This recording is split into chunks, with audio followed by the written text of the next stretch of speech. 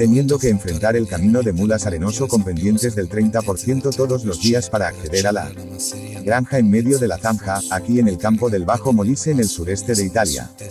Decidí reducir la incomodidad de la necesaria deflación temporal de la neumáticos, útiles para aumentar el agarre de las ruedas, utilizando un mini compresor portátil con batería recargable que me permitirá devolverlos a las presiones óptimas una vez fuera de la cuneta. Uno de los más populares es el mini compresor de Xiaomi, que por lo tanto me compré yo mismo. Afortunadamente, antes de meterlo en el intestino providencial, creado cuidadosamente por la herrumbre del imparable Fiat 127 rústica, increíblemente ensamblado en 1979 en la fábrica de Lamborghini en Sant'Agata Bolognese. Procedí a hacer algunas pruebas, de hecho, solo después de hacer la devolución y recibir el reemplazo, pude realizar pruebas con resultado positivo. En el vídeo están las pruebas con la bomba averiada y las pruebas con la bomba en funcionamiento. Es un mini compresor de aire portátil con batería recargable, de tamaño pequeño, cómodo de llevar, ideal para inflar ruedas de bicicletas, coches, motos o pelotas, colchonetas y similares. Dispone de 5 teclas, display, sensor de presión digital y programas predefinidos. Para seleccionar rápidamente las presiones ideales para coches, motos y pelotas, el paquete contiene un cable USB y una bolsa de tela para su transporte. La fuente de alimentación no está incluida, pero se puede usar un cargador USB común para teléfonos inteligentes o similar. Intento inflar la rueda de un scooter usando la configuración predeterminada. El sistema de enganche es muy conveniente, de hecho, basta con enroscarlo en la válvula. La pantalla muestra primero la presión actual de los neumáticos, que en este caso es de 1,2 bar.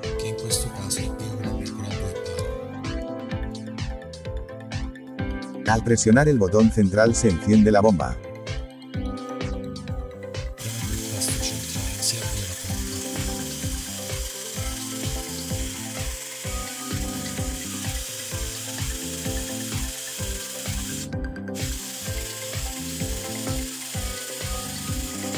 Desafortunadamente, después de un pequeño aumento de presión, el neumático comenzó a desinflarse hasta llegar a 0 bar. Esta muestra probablemente no esté funcionando.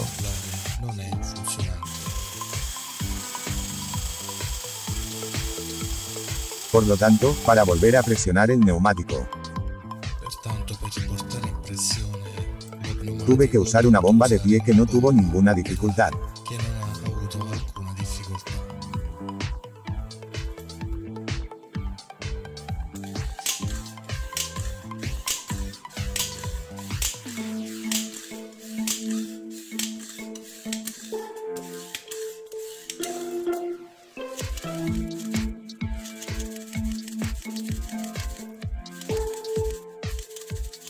Vuelvo a probar el mini compresor después de inflar el neumático con la bomba de pie.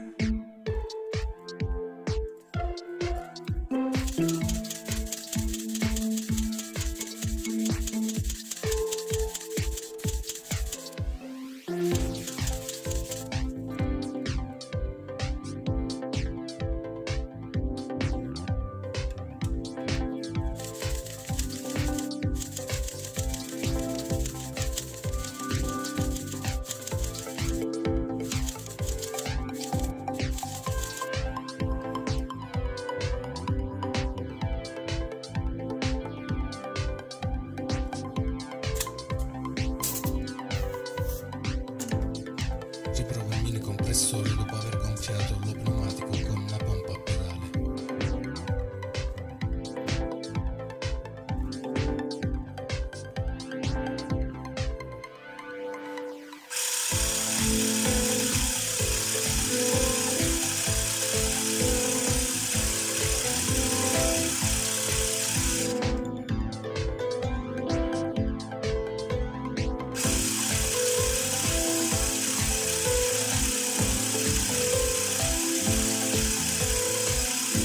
Ahora parece funcionar, de hecho logró llevar la presión de 2,3 bar a 2,4 bar y se detuvo automáticamente. Utilizando el adaptador suministrado trato de inflar un globo, que, aunque inicialmente logra inflarlo, no logra ejercer presión.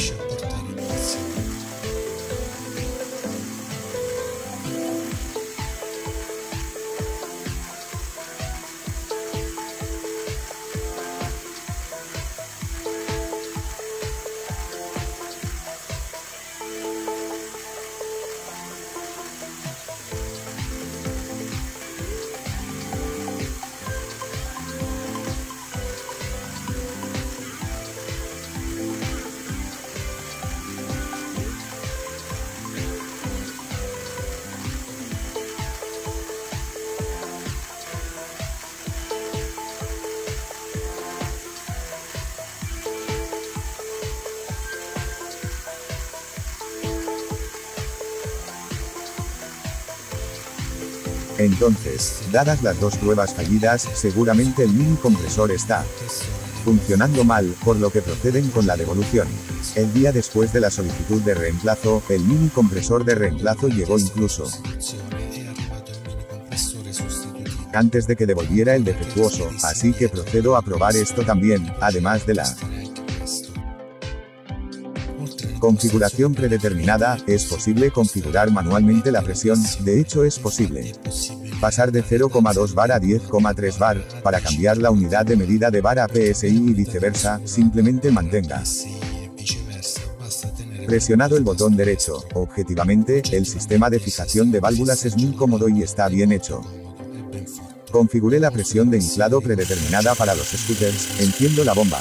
Dado que el tubo es bastante corto, es preferible que la válvula esté lo más cerca posible del suelo, si no desea sostener el mini compresor en la mano. Según la configuración, la bomba llevó la presión a 2,4 bar y se apagó. Para asegurarme de que esta unidad de repuesto está en perfecto estado de funcionamiento, trato de inflar el neumático de una bicicleta eléctrica completamente desinflada. Selecciono la configuración predeterminada para bicicleta, presiono el botón central para encender la bomba.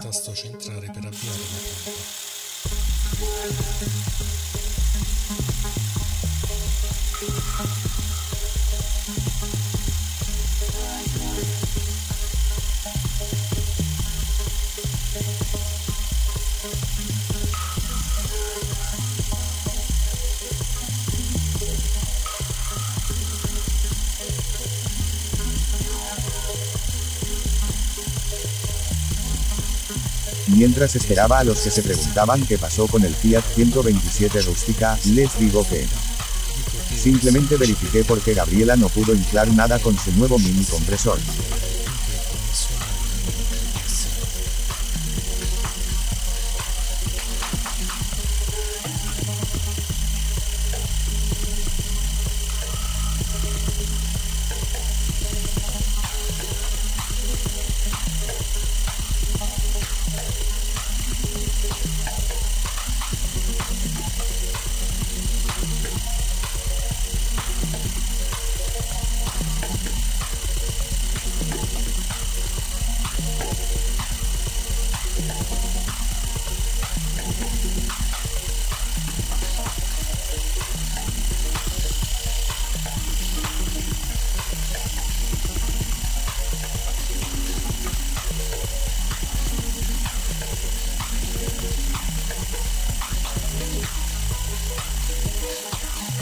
Después de un par de minutos, el neumático de la bicicleta eléctrica alcanzó la presión preestablecida y el mini compresor se apagó automáticamente. El mini compresor demostró ser